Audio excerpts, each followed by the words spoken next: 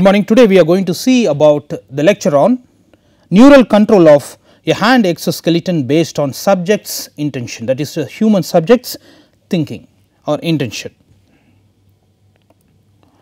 The organization of today's lecture will be as follows: development of a learning scheme using surface EMG signal, that is, development of a brain computer interface or a muscle computer interface, and the development of a learning scheme using surface EEG, that is the next level. The first level is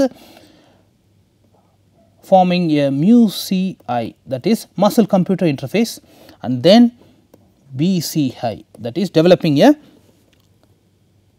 learning scheme based on the surface electroencephalogram signal, and then we see after that we see the working demos corresponding to both the MuCI as well as the BCI, and then finally we conclude our lecture based on the performance.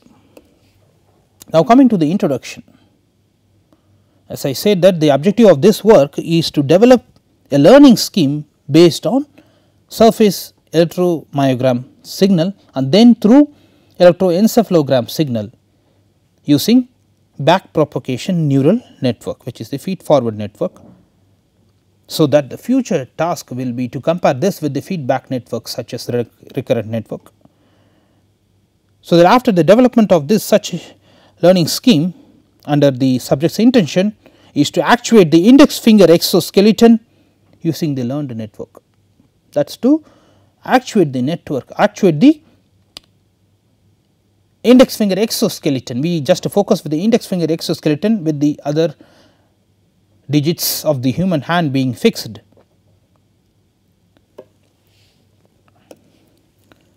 Now coming to the electromyogram EMG, it is nothing but the measure of the electrical activity of the muscles. Measurements can be done from a single muscle fiber, a single muscle or a group of muscles. Now for the single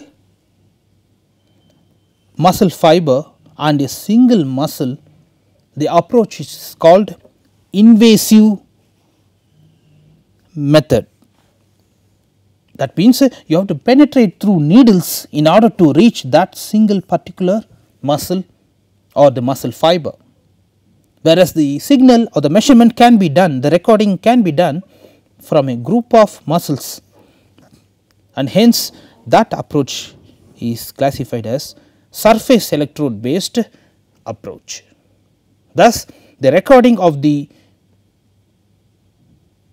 biosignals can be done by two ways: one by the invasive, which is piercing through the human flesh in order to reach that particular muscle or the muscle fiber and record the signal, and the other one is surface electrode based method,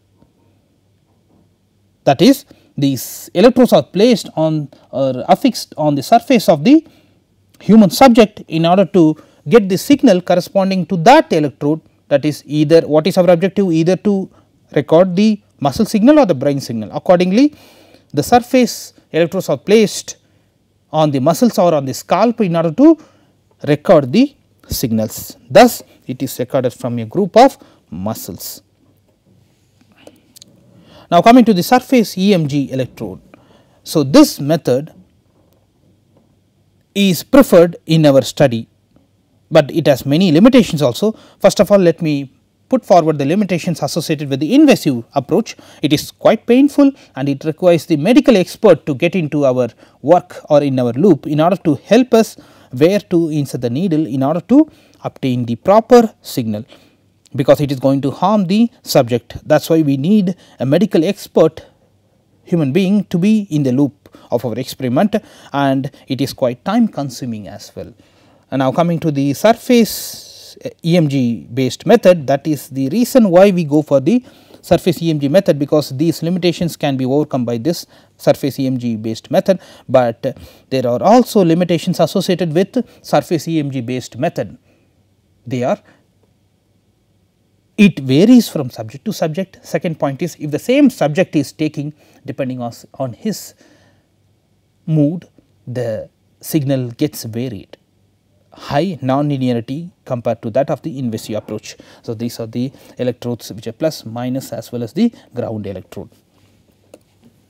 Now, coming to the amplitude associated with the surface EMG, that is the electrical characteristics are, the amplitude is from 0 to around 20 millivolt, whereas it depends on the muscle for this range, and the frequency range is up to 1000 hertz and the usable range is between 30 to 500 hertz. Now, coming to the control, that is the open loop control, you can say, that is based on the surface EMG signal. So, these signals are obtained from the forearm of the subject in order to get the signals corresponding to the extension where the electrodes are put on the extensor digiti minimi muscle. In order to get the extension signal, the signal corresponding to the extension, we put the electrode on the forearm, mostly in the dorsal side, you can say, that is on the extensor digiti minimi muscle, and for the flexion part we put on the forearm pertaining to the palmar side, which is on targeting the muscle named as flexor digitorum profundus. So, the two muscles we have considered in our study are flexor digitorum profundus and extensor digiti minimi. So, the schematic shows here the signal collected in one window of the signal collection, that is for 5 seconds we have collected the window in the signal here corresponding to this finger motion, corresponding to extension and flexion of the finger, index finger. We have taken the signal which is shown here schematically. And coming to the feature extraction. So, what are the features getting extracted after the signal comes to us after proper processing of it. So, the signal is first of all filtered, and from the filtered signal we have extracted the features which are nothing but the Hart parameters and also the RMS value of the signal. So, now let me specify what are the Hart parameters. They are extracted in frequency as well as in domain, time domain. So, first one is called the activity. There are three features of the Hart parameters. They are called activity, mobility and complexity. So, activity basically it is the measure of the variance of the time varying data. It represents the surface envelope of the power spectrum in the frequency domain. The value of activity is larger or small if there are a few high frequency constituents of the signal. So, it is given in this expression, which is 1 by t integration from minus t to t, t minus t to t, g square of t dt, because the variance of the time varying signal, whereas the mobility is the first derivative of the activity, and it is defined as the square root of the variance of the first derivative of the signal divided by the variance of the signal, which is given by this expression, and it represents the mean or dominant frequency. Coming to the complexity, which is nothing but the second derivative of the activity, and it is a measure of the similarity of the shape of a signal to a pure sine waveform. If this value of the complexity is close to 1, the shape of the signal is more similar to a sine signal, and this is given by this expression, which is 1 by t integration from t minus capital T to t d square g by dt so whole square dt. Now, coming to the experiment what we have done in order to have the system getting trained by the feed forward neural network, in order to have the open loop control, in order to trace the given joint angle. So, the finger motion for the training for training the network is in such a way that first the finger, index finger of the subject is trained in such a way that a angular map is pasted on the table, is fixed on the table, so that the subject, human subject, is made to generate the data based on the finger configurations or the finger postures. First he kept the finger in the relaxed mode, which corresponds to the extension, that corresponds to 0 degree, and slowly he has to move with 10 degree variation of the angle each time and get the corresponding joint angle pertaining to that. So, he knows it is 0 degree and this is 10 degree plus 20, 40, 20, 30, accordingly it goes from 0 to 90 degrees. And you know that the network gets the input as well as the output in the normalized one. So, we have normalized the input and output data to the range 0 to 1. So, we have made the subject to keep the finger first in the relaxed mode and ask them to ask the subject to move and keep it in the flexed mode. So, this is the, in order to normalize the data between 0 to 1, we have taken the extreme data corresponding to extension and flexion of the human finger. Then we ask the subject to move, so that the muscle computer interface programming environment allows the subject to get the information to be put by him in such a way that for corresponding finger joint angle he has to enter the joint angle, that is the finger portion is kept here, he has to enter 0. When the finger portion is kept here, he has to enter, as seeing the graph he can enter, it is 45 degrees, and accordingly if the finger is in the flexed, completely flexed one, it is corresponding to 90 degree. So, he will be entering 0 for this and 0.45 for this and 0.99 for this value. So, he has to enter that value and corresponding features are computed simultaneously with the sampling period of 5 millisecond. With that sampling period, each time the features corresponding to the finger postures are computed by the muscle computer interface programming part.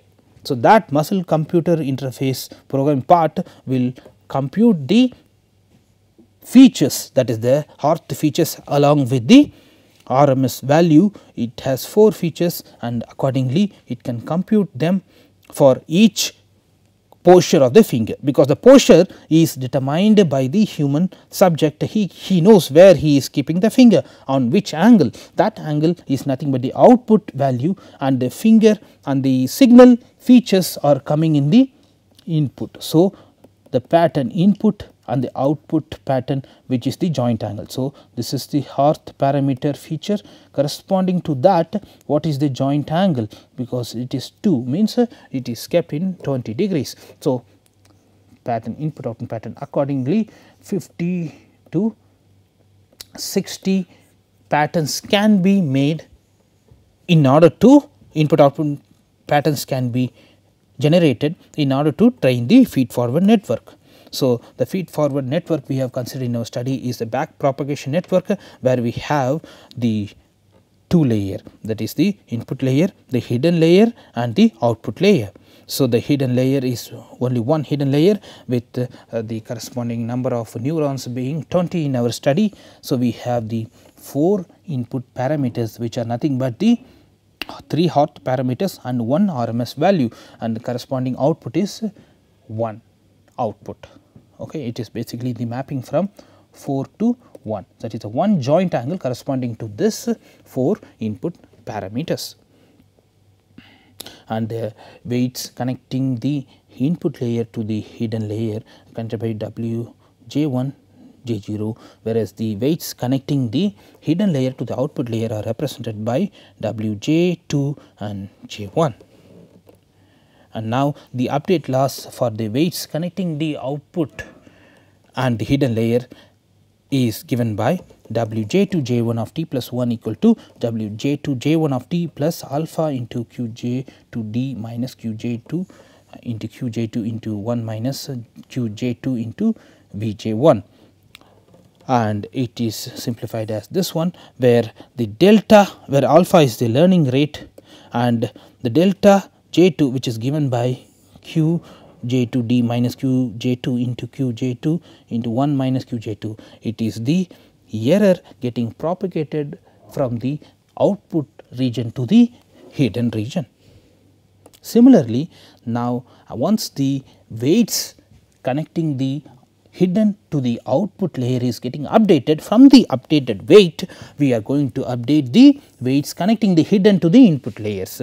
Thus, it is given by Wj1 j naught of t plus 1 is equal to Wj1 j naught of t plus alpha into delta j1 pj naught, where the alpha is the learning rate, as you know, and the propagating error is given by delta j1, which is Vj1 minus into 1 minus V summation of j2 equal to 1 to n2 delta j2 w j2 j1, which is the weights updated connecting the hidden and the output layer.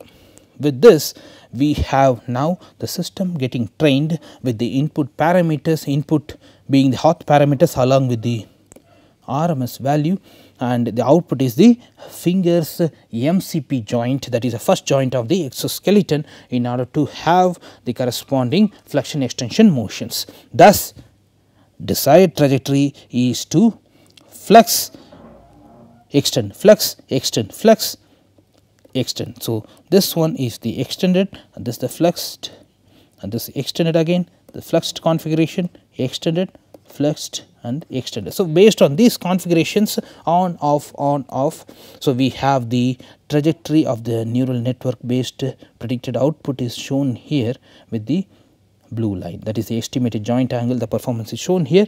Accordingly, for the continuous, almost continuous in between angle, it is the performance obtained from the trained neural network. So, this is for flexion going with the 10-degree joint angle updation. Instead of going straight away from 0 to 90, we have moved in a almost continuous manner and we have obtained the performance based on our trained BPA network. For this is the flexion movement and this is the extension case, and the working demo corresponding to this trained network based exoskeleton is shown here. So, now we see the working demo of the muscle computer interface for the index finger exoskeleton based on the online recorded EMG signal for the on and off control purpose.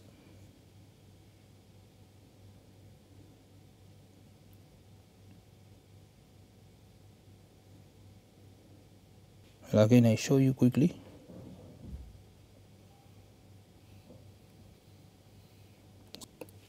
Next, we have done the learning approach for the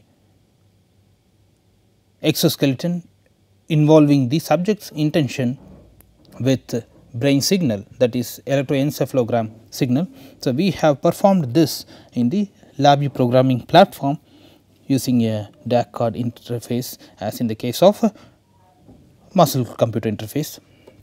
We have used a system which is basically the BioPack system, which is having nearly 28 channels, out of which we have utilized the channels 2 and C2 and C3. These two are the channels we have utilized in order to obtain the signals corresponding to the index finger motion. So, the EEG cap, the data acquisition, first you start with the data acquisition and processing. The EEG cap is owned by the human subject, is connected with the BioPack MP150 system via the DAC card, that is the National Instrument DAC card, interfaced with the LabVIEW platform. So, EEG cap contains a total of 21 electrodes, of which 20 of them are connected through 10 channels and one is the common ground, and it required a noise free environment, and hence in order to facilitate a focused thinking process of the subject.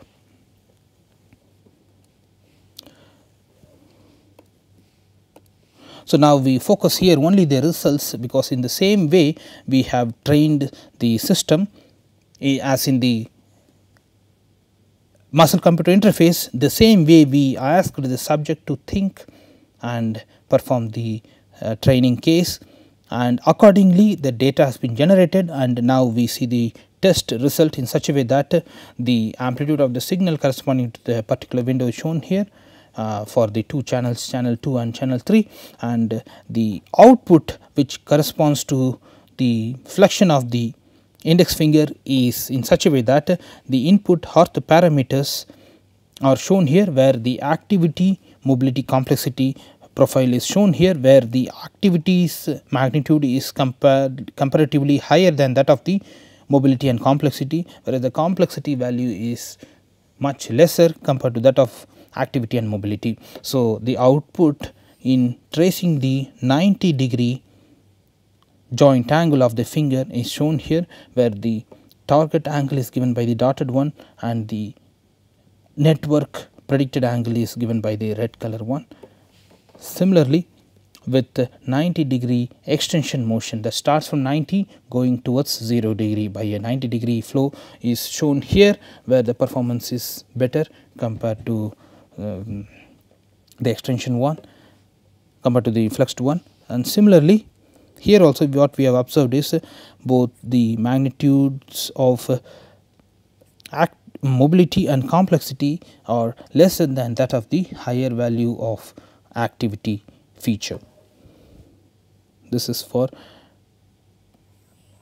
40 degrees of freedom flexion movement, because the angle meant for flexion of the index finger actuator of the MCP joint is meant to be having 40 degree. That is why we trained first with 90-degree flexion extension and then with 40 degree to have the accurate mapping with that of the joint angle of the exoskeleton. And similarly, this is the extension pertaining to 40-degree movement extension for the index finger exoskeleton. So, the online signal is shown here for both channel 2 and channel 3 for that particular window, and the corresponding input and output is in such a way that the Hart parameters having always the activity value being the non-derivated value, and for the first derivative and the complexity being the second derivative, having the values lesser than that of the activity in the terms of blue color and the black color corresponds to mobility and complexity respectively, and the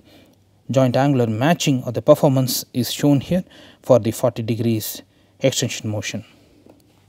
And now we come to the final slide, which is basically the working demo that corresponds to the subject intention with the brain signal alone. Why we go for BCI when compared to the muscle interface? When we have the muscle signals also not functioning, the basic master signal what we have is the brain signal alone. So, with the master brain signal alone, we try to do this rehabilitation paradigm in order to assist the patient who lost the control of the hand due to stroke.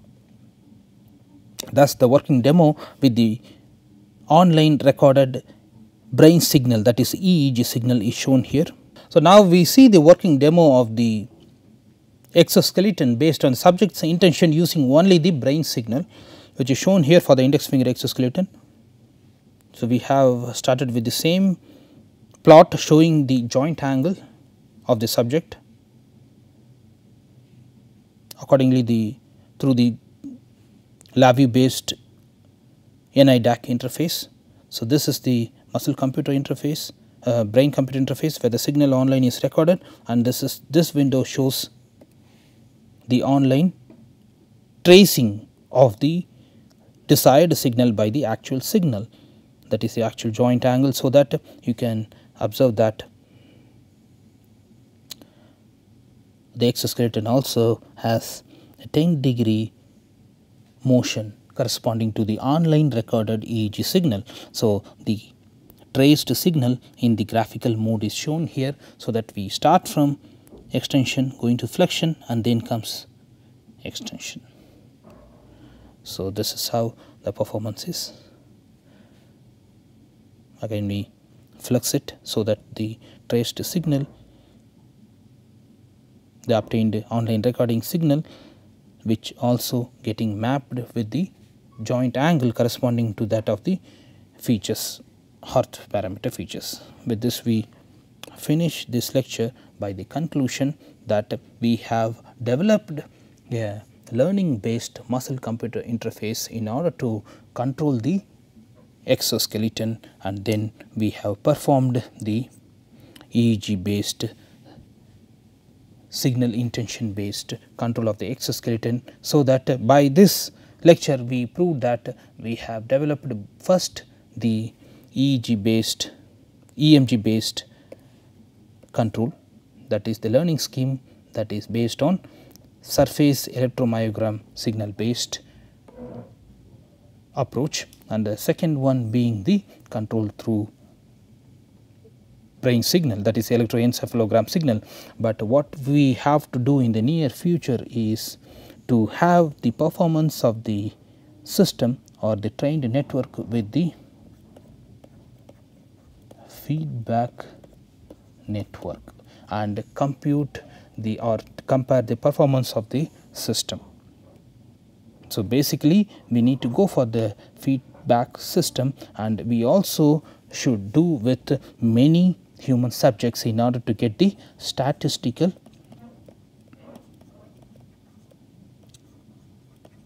results based on strict analysis of variance. Based on ANOVA, we are planning to do the experiments with several human subjects, especially elderly subjects, so as to get the performance of the trained rehabilitation paradigms to show the performance is better than the existing rehabilitation paradigms. Thank you. With this we wind up this lecture.